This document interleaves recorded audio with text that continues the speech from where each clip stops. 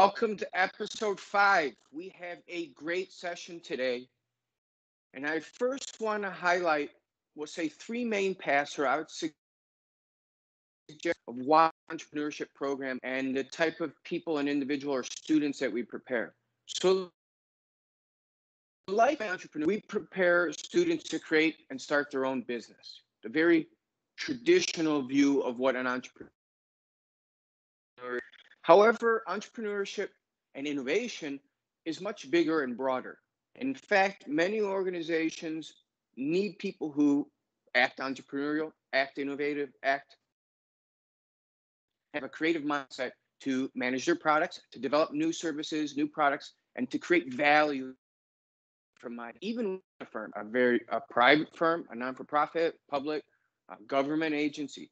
So we prepare students also to be innovators even within the firm. And lastly, what I would suggest makes the entrepreneurship most unique is we're preparing students and empowering them to create careers that they define themselves, not by what others or other majors define in terms of their jobs, in terms of their career or professional trajectory, but the empowerment that they can create what life, a job, a career, and a path that they define instead of what is a very narrow track that many jobs or professions, and in fact, those jobs and professions may not be there in the future.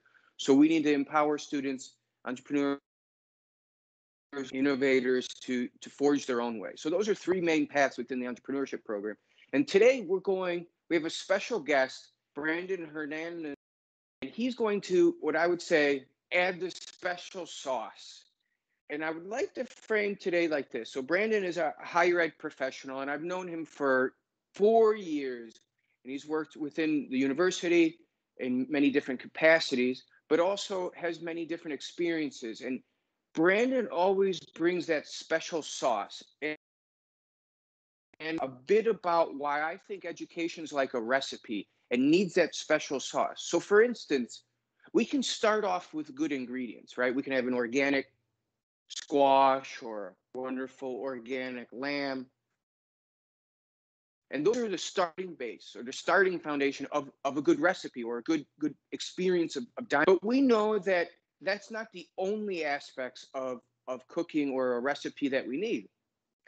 And it's these maybe important nuggets, right? The starting off with those good us as individuals, as students, as human beings that come prepared, that are able to connect the dots and past experiences and education that you had. And you're ripe to blend, to mesh, to grow, and to add that nuance that makes that raw lamb or raw squash or caramel, before they're caramelized or whatever spices to the mix to make that sensorial experience, right? Taste, smell, even hear, touch. So I would like to suggest that education is much like the idea of cooking and making a gourmet recipe. There's other factors, right? If you don't have the right temperature or how long you cook it or how you slowly, I think of my grandmother, and when she would make sugu or pasta or sauce or gravy, we called it gravy, and she would slowly cook for many hours and stirring it with the garlic and the olive oil and the oregano and etc. And it was only through over time those blended to make a very experience and taste and flavor than those individual substances individually. So we want to think we're adding this mix and this time and these spices, and I suggest love to our recipe of education to make sensorial experience and adds more value and is more transformative. So Brandon is one who has this type of insight into what adds these spices or what adds these other factors to make sure that we're creating more value out of our current educational journey, out of our career, to have a even more transformative experience and create our own path and add even more value as we go through our education. So I would like to welcome and turn the Zoom over to Brandon. And I know he has a few points, but let's give Brandon a Zoom. for applause. But Brandon, I thank you for taking time out of your day to be here and to add that special sauce to our education to make sure we have an even more flavorful experience before we graduate and after we graduate. So Brandon, the floor is yours. Thank you so much for having me. I'm really happy to be here. And I guess the way you put it is that special sauce. And I've never thought of it that way, but it does make sense in terms of kind of that whole package. What does it mean to actually invest in yourself as a person and take that to the next level? A little bit about me, my background has really been mostly in social sciences, higher education, career services. Right now I do graduate recruitment. So I'm just going to plug it in. Feel free to hit me up for graduate programs at the College of Business. But for the most part, I've always taken an approach to working with students about how to identify the goals, identify solutions, but also figure out the different pathways between the goal and the solution. And so I really kind of summarized 3 points today, and I have a slide to share. But really, it's about how do you apply yourself beyond what is expected. It used to be getting a degree would automatically lead to a job, and that's no longer the case whatsoever. So it's about what extra recipes or ingredients or special sauces you're adding to the mix. So I'm going to go ahead and share my screen really quick. Can you guys see that screen? I believe it's working. All right. So first point I wanted to make is a classroom is not the only place you can learn something new. And what I mean by that is, obviously there's value in higher education in itself, but it's not the one ingredient that you need to make the full recipe. And so this is where it comes into play, where you really have to kind of think outside the box. I encourage you to utilize your autonomy to learn what you need or want to know. And that can be applied in a lot of different aspects of your life. Let's say you're looking for an internship, and that internship requires Salesforce knowledge or experience, and you don't have that Salesforce knowledge or experience. You can access tutorials on Salesforce. You can go on LinkedIn Learning. You can go on YouTube and learn as much as you can about that software or platform. All of a sudden on your resume, before you apply, you can add it and say self-training in Salesforce or studying in Salesforce. Whatever it may be, that's going to be less time and money investing in you as an employee by a new employer. So you're already bringing not only the skill set that they're looking for, even if it's at a beginner navigational knowledge, but also adding that keyword to your resume that shows that you are looking for that next jump and you have the initiative to learn on your own and apply it to your job, whatever it may be. But there's just so many different ways you could also look at that. I really value people in terms of connections, whether it's a professor or a client or a colleague. Somebody who has different experiences are always going to be able to share those experiences and kind of share that wisdom. But the other aspect is your own community. For example, I have a lot of students who are interested in graduate education, but also have a plan to start their own business, whether they're in entrepreneurship or not, right? They have a goal of like that includes starting a business. So the one thing I encourage them to do is look at your local resources and learn something new. So you could always go to the St. Pete Greenhouse, and they have free workshops that are you can register for free based on business planning, startup, financial incentives to the city, the legality of permits, whatever it may be, so that you can start kind of navigating that realm and gaining the knowledge. And then in itself, the St. Pete Greenhouse is a great hub of just networking with local business leaders in general. So it's just really about applying that autonomy to figure out what you need to know or how to know it.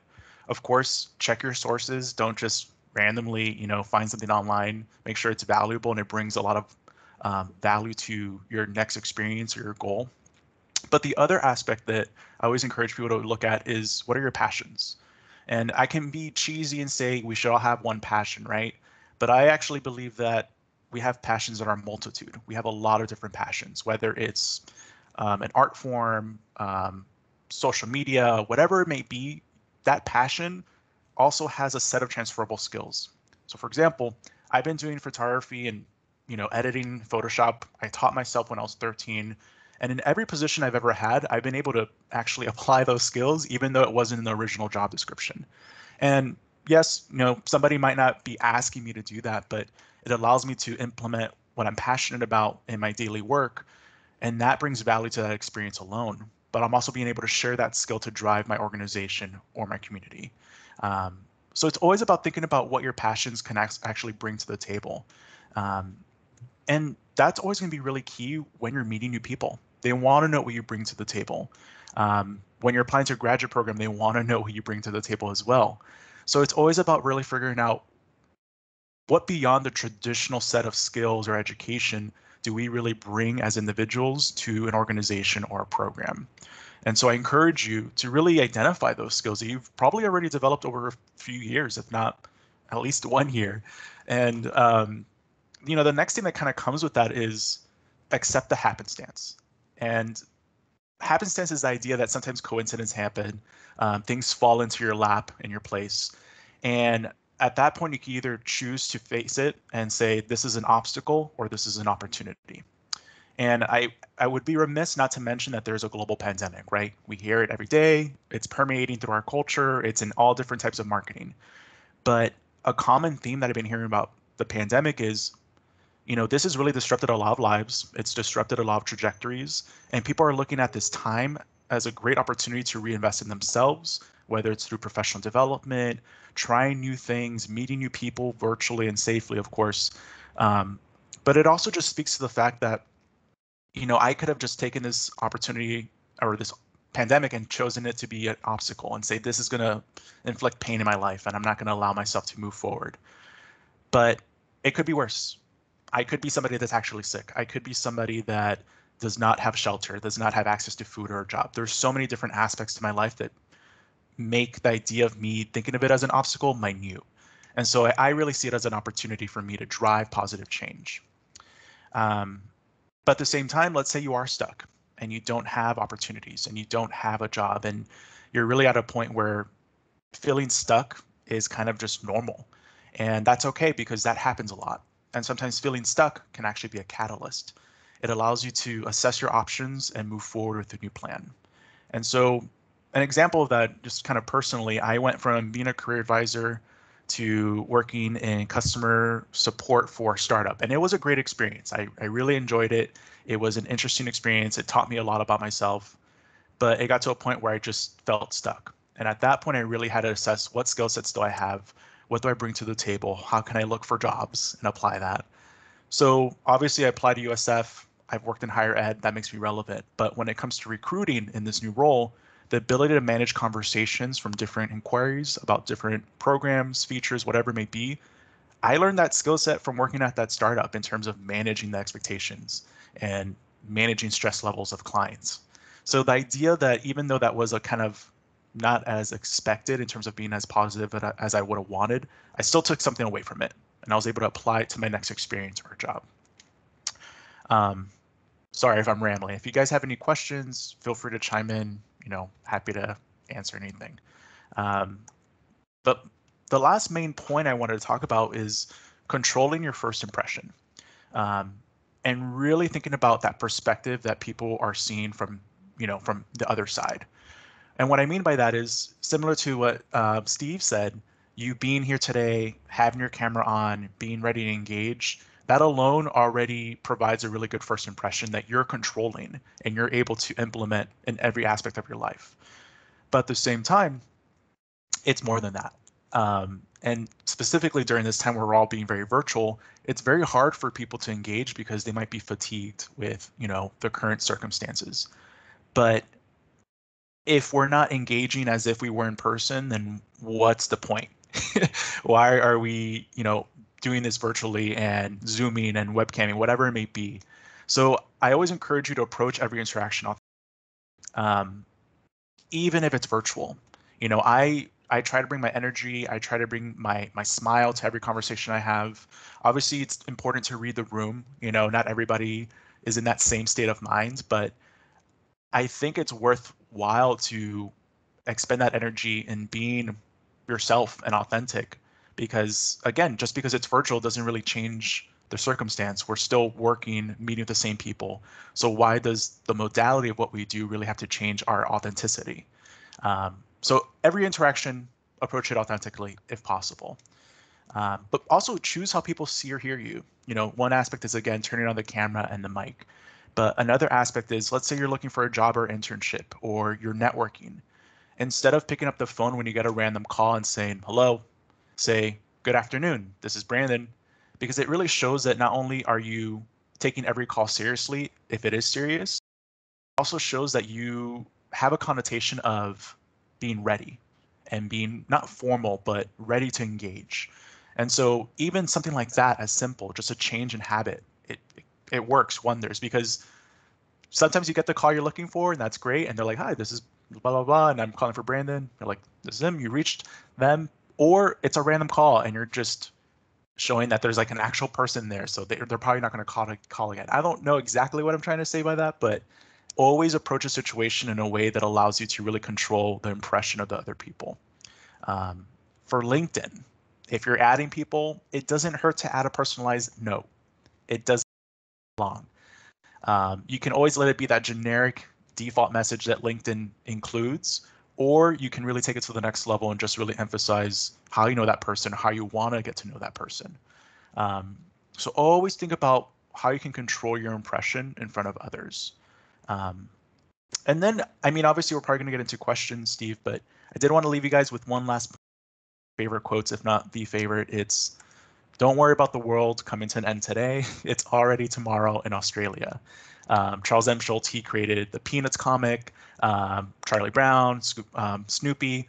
But I always look at this quote because not only is it accurate in terms of real life logistics, but it's also the idea that we look at the 24 hours that we're alive in a day and we assume that it's limited to just those 24 hours, when it really, time is a social construct. We can do whatever we want with our time. Time is a resource, but unless there's like a black hole that swallows the earth, I don't really see time ending for us. So take that time to really enjoy what you do, meet the people you want to meet, and experience everything that you can while you can. That's it, folks. Wonderful. Thank you. I would like to take a moment, if we could maybe take a moment. I would like to share with the students about connecting what Brandon has shared to specific aspects that you guys go through in my classes. I can't speak for the other classes. And if we, I don't, is there a way for us to unshare this screen? Yeah, I'll do that right now. Wonderful. Wonderful. So there are a few things that stood out to me that says, all right, what Brandon is saying here, how is it being translated, or how is it being experienced in the, or partly at least? And I would like to what really stands out so we can make and connect these dots. So Brandon said, knowing your passion. We all have many passions. It could range in many times. So where did we learn about exploring our passions and potentially seeing the value of it? All of you took my creativity and innovation course. There, what did you do? You did a creativity assessment. Where are you most creative? When are you most creative? Once all of these are to help you find out when you are able to be most productive, or in terms of creativity, but also to evaluate and help you find out where your passions are as well. This is one tool that we use to filter to help you. Now you can see where that connects to what Brandon is saying, and using that passion to add value to whatever job or role task you're doing. Wonderful. He talked about first impressions and being present. And I know that we've talked about, we got to be game time ready. Well, there are thousands of other people applying for a job, thousands of people networking, trying to get ahead. To be a differentiator, Brandon is suggesting, and we're suggesting, is bring that energy and passion in this virtual box. Expand, get the light, get a whatever. So the point is differentiate yourself, and that puts you 1 or 2 steps ahead of everyone else who's not doing that. And I think you guys know a lot of people are not doing that. So a simple task to be game time ready that already differentiates yourself from the rest of the pack. Wonderful. Learning outside of class. Do you guys know why we run this course? Our course is like a boot camp, and why we solve innovation challenges. First of all, that's actually how they solve them in real life. And you can just Google innovation challenges and innovation intermediaries. Thousand companies are leveraging the crowd or innovators.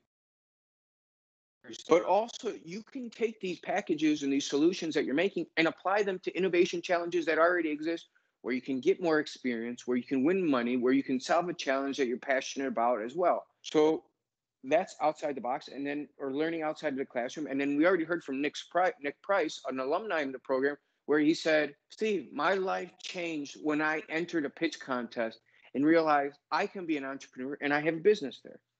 And lastly, the role of happenstance.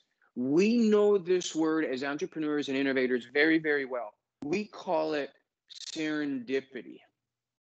The things that we don't see that are opportunity, or things that might happen at random or randomness.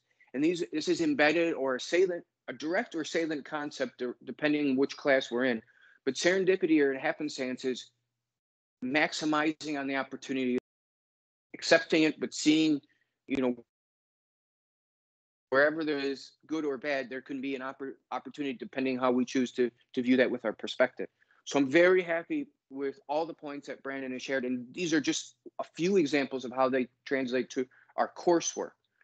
And I would like to prime the students to get ready for questions.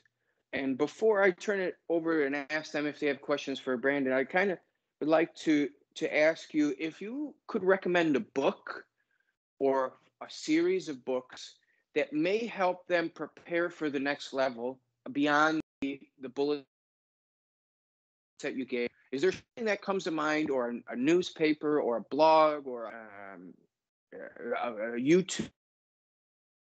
Is there something that, it doesn't have to be all of those points, but that's something that continuously, that's a combination of learning, but also expanding on those and helping the students as well? Is there something that comes to mind, Brandon? Yeah, I mean, that's a really good question, because I feel like I consume a lot of different forms of media. In terms of a podcast, this is more from an outside perspective, not necessarily in business, but it does sometimes touch on what it means to be like an entrepreneur here and there. But there's this podcast, Side Effects, Small Doses, with Amanda Seales. And she's a comedian, but it really focuses on the experience of what it's like to be BIPOC, person of color, whatever it may be. But it's just an interesting perspective because she's been able to make a business out of her passion for African American heritage studies, and it's just been very interesting. In terms of other media, I would say, as cliche as it is, I do believe that NPR is the most easiest way to go in terms of news. I think being informed and knowing what's happening is always going to be important, regardless of which industry you're in. And sometimes ignorance is bliss, but when you're not educated on what's happening around the world, that you lose your value in that as well, and you lose your autonomy to be able to make change. Beyond that, I mean, this isn't necessarily an entrepreneurial book, but there's this book called Ishmael by Daniel Quinn. Definitely more aligned with environmental ethics, but in terms of perspective, it really flips what we think about in terms of being a species, and how as humans we practice speciesism. It's just it's a good switch in terms of what we are as humans. Beyond that, there was one book I'm trying to remember. Oh man, those are just kind of off the top of my head, really quick. No problem. I'm throwing you a fastball as well. So, but I think this idea of constantly learning or outside of the classroom, consumed content, podcasts, or do it continuously so you both keep up to date, but at the same time you're at the cutting edge, because that might provide opportunity, seeing where the discussion or trends are going, etc. And that has to come from several sources, because as you guys know, we want to be niche-y, right? That's what the definition of creating a business, right? You can't solve all problems for everyone, and you, by definition, you have to be an expert in a niche.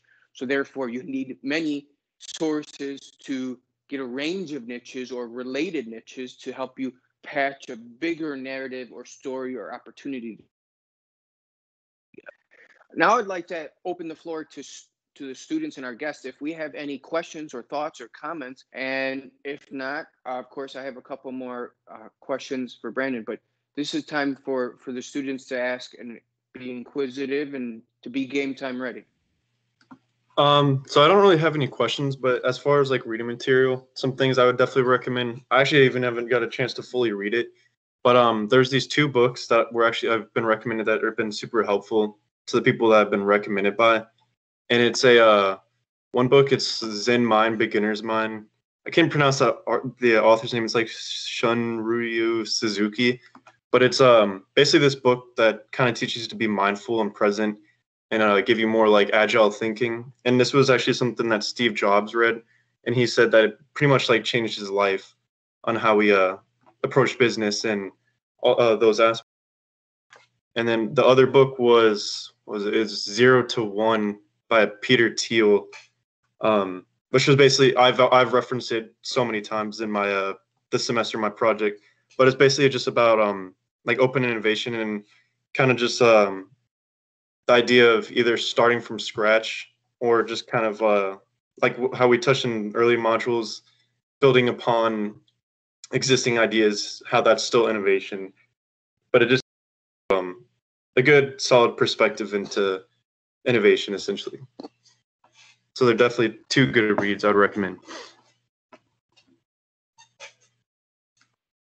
Great. Thank you. Marshall? Hey, Brandon, you were talking earlier about how part of your job was managing expectations and stresses. For our project, we're trying to fix like a small scale problem within like our community. And I was wondering if you had any good advice on like how to manage the expectation of that. Because it's not supposed to be like a large scale thing. It's supposed to be like a very small scale thing. So we don't want it to seem like we're trying to solve like world hunger or something like that. I'm just wondering if you have any thoughts on that. Yeah, no, I mean, I can't really relate it specifically to what you guys are accomplishing, but in my role when it comes to managing expectations, you know, if people have value and they know that that value can translate into being admitted to a graduate degree, they want to know that as soon as possible, right? But it's always really about, in my case, controlling the language and making sure that the language is not procedural or mandatory or it's formal, that you can't expect to know an answer outside of our policy, right? So it's always about really crafting the language and making sure that you're going to get an admission decision within an estimated 2 to 4 weeks. Just something as simple as like that, right? But the other aspect is really being able to, whatever you're standing in front of, whether you represent an organization or a company, there's policies and procedures in place that are meant to make your job not easier, but allow you to control expectations because it's coming from a procedural and organizational standpoint. So when it comes to managing those expectations, it's also about employing really great follow-up. I always encourage trying to answer questions as best as possible. And if I don't have an answer, I'm going to let them know that. I'm not going to pretend to fudge the truth, right? I'm going to let them know, I don't know this, but I will definitely get back to you. I'll be in touch, please. I'll be in touch by the end of the day. But in terms of managing expectations, I think it really also has to come down to what is the goal of your unit, your department, and setting aside like a plan. What is your strategic vision? How are you approaching the situation? How are you going to solve the problem? If you put that out in front, that allows people to approach you with some sort of idea of what you're trying to accomplish without trying to demolish it to a certain extent. I guess, does that answer your question? Oh, yeah. Thank you. If I want to connect the two, here's how I would also connect them or frame it. So Brandon mentioned the idea of having that strategy or selecting language. So while Marshall, I'm saying you need to solve a very small and narrow problem, if it's to go out and tackle the problem, all traffic everywhere, we need to start somewhere. In fact, that's part of a tactical strategy for the bigger goal of solving. So be smart and work smarter, not harder. That one task, that one small tactical task, or testing, not necessarily solving, but testing if a solution helps in a very small case, because then it could possibly be many cases or broader or in different places, therefore solve even more of that bigger traffic problem. Does that help? And I think that's a bit what Brandon was saying, because so even if you might say, we're solving this one traffic problem this intersection. But the reality is, if we can solve it there, we may be able to solve it in 1,000 other places, 10,000 other places, 100,000 other places. And it's through those prototypes, it's through those beta, it's through those testing hypothesis that we will find out to what extent we solve that one small step, and if and or what needs to change, that it can be adapted or whatever to solve more within that same kind of similar context.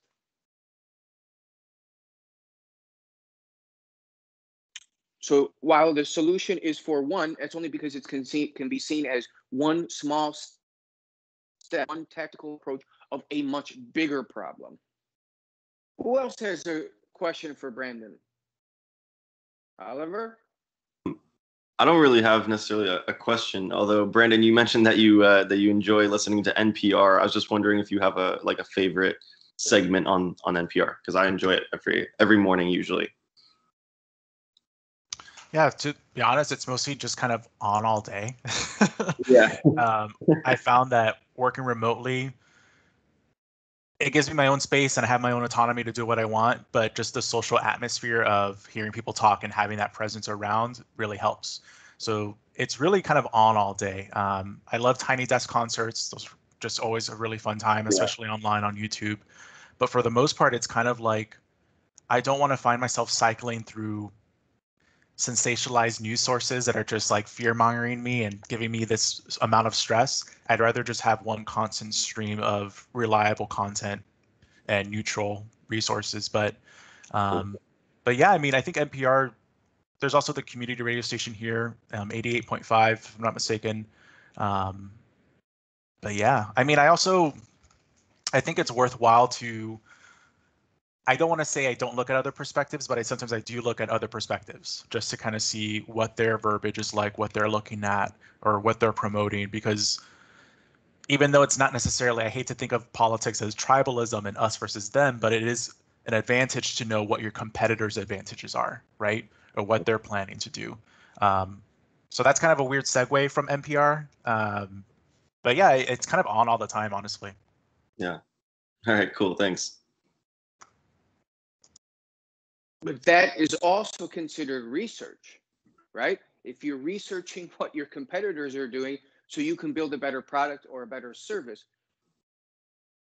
which is the same thing when Brandon mentioned this idea of, if you want a job or to build that network or to close that deal, and you need a certain experience or knowledge base, and he used the example of Salesforce, but it could be many other things. It could be SQL, it could be CRMs, it could be whatever, enterprise software, financial experience or whatever. The point is, you can go out and research and study it and then say, I'm self-training myself, or I understand this to a certain level. I've passed this on the free certification websites and or training that's out there.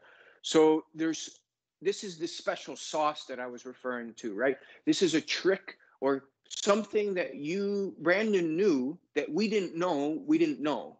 And that helps us get ahead. And so this is language back to what Marshall.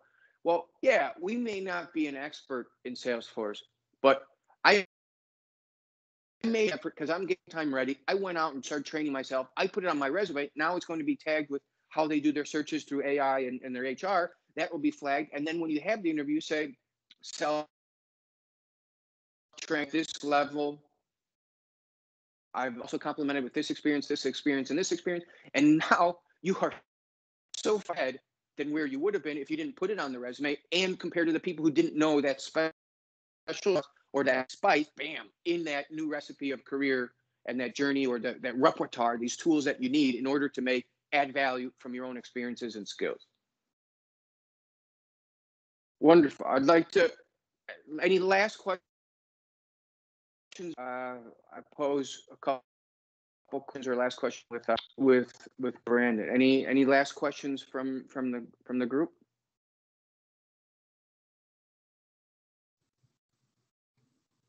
Not off the top of my head. Cool. All right.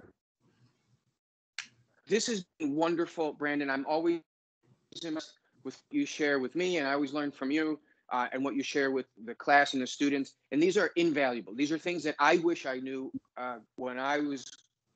I mean, I still can use. That's the other thing. These are or advice, but I would like to even frame it slightly different, even for students. But what advice, if you could go back and or share some advice and wisdom with your younger self, if it's while you were in school or even before, other than the points that you mentioned, that comes to mind that you're like, oh, I wish I would have done that differently, or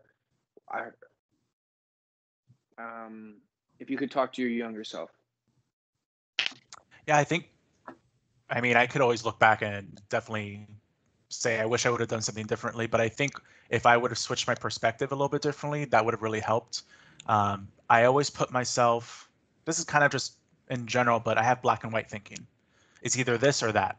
It's either negative or positive. It's either bad or good. And what I realized is thinking in that way really shielded me from seeing what else is in between and how I can approach that situation in a different manner. So I think for the most part, it's really thinking about, again, kind of happenstance. It's an obstacle or an opportunity, or it can be something in between. One example was I remember I quit my first full-time job ever. I had a 9-to-5 job and it made me miserable. I quit it, and definitely it was an impulsive decision. Shouldn't have done it, but I had that time to really reassess what I wanted to do and what made me happy. Definitely still recommend go see a therapist as soon as you can. Everybody needs therapy. I should have done that a little sooner. But yeah, I think it's really about making sure that your perspective isn't just two polar opposites. There's just value to understanding the whole spectrum.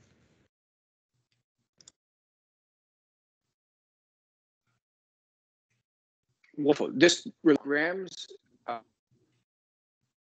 book that Steve Jobs, Zen Buddhism, talks about equanimity. It talks about one take, that nothing needs to be black or white or red or blue or whatever, but in fact, there's ways of looking at things in a way that it doesn't have this polarized. And having this has advantages as well, but very challenging to master all the times, because we're finite beings. We have challenges to summarize analysis to all the information. We choose black and white to help reduce risk and everything. And if we can get a skill or a perspective that helps mitigate that risk or limit our confusion, and we can make the most opportunities of that. So Brandon, I could not thank our morning together and with us and sharing your wisdom and advice. I would like to say that today has been a wonderful kind of door and window to how to add that special sauce, add those other factors that create an even more valuable or more unique experience, or more, we'll say, robust momentum as you walk out of this door at USF with your program, etc. And so I couldn't be happier. So now is our time to find the second best place on a Tuesday to be side of our meeting. And let's give Brandon a big round of applause. Thank you. I'll catch up with you soon.